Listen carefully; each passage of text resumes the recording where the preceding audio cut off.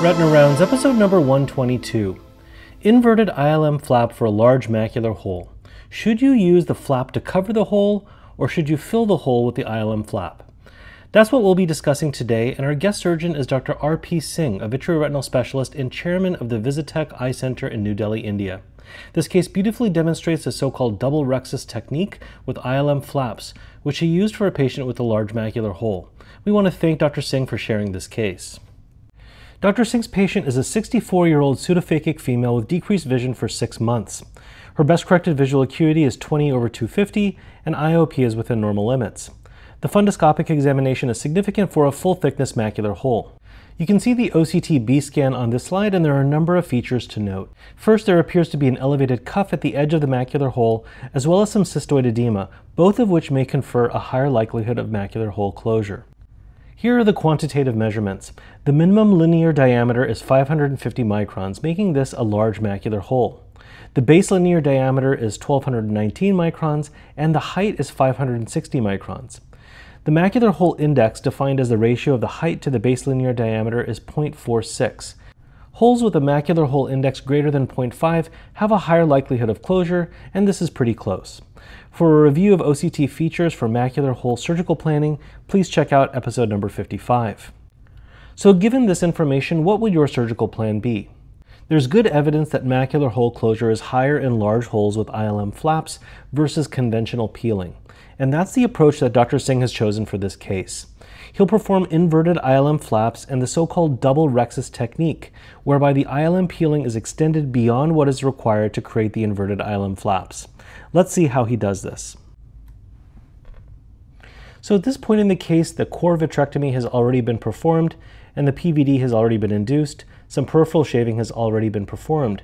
And you can see here that some tissue blue has been used to stain the ILM. Dr. Singh has already fractured the ILM and is fashioning his first inferonasal flap.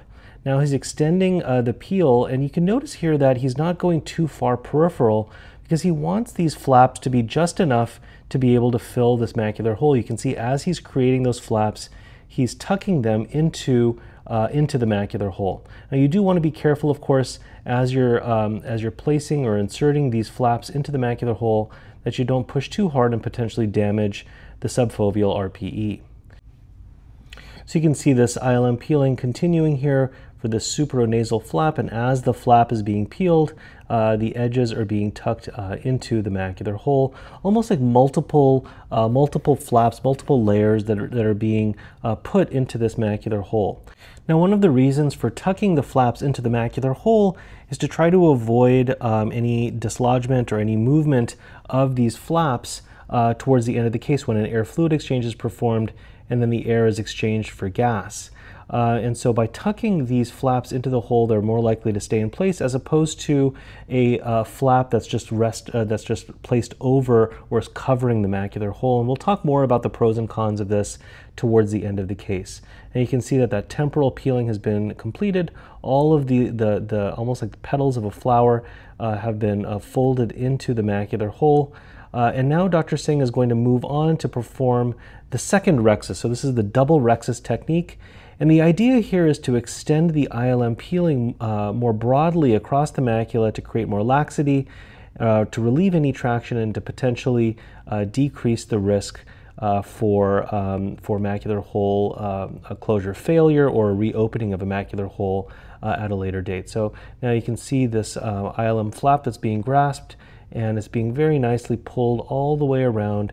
And you can see Dr. Singh is leading the edge of this flap so that it doesn't fracture, so that it doesn't go out it goes out the appropriate distance.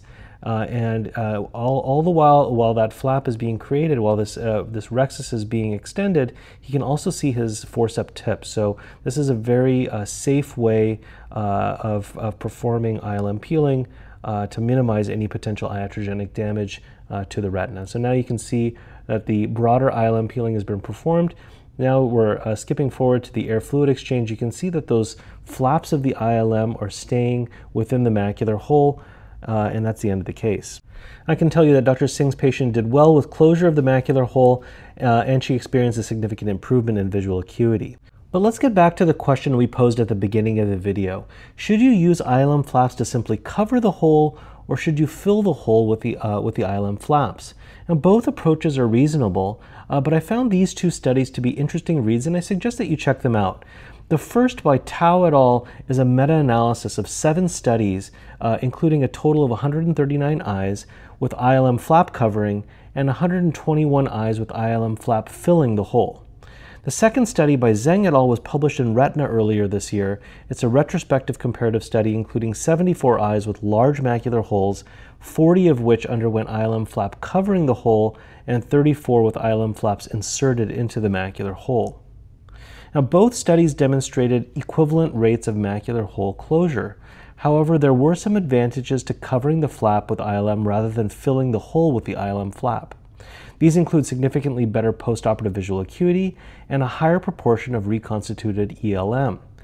The meta-analysis by Tao et al. Also found a significantly higher proportion of easy reconstitution in the ILM covering group.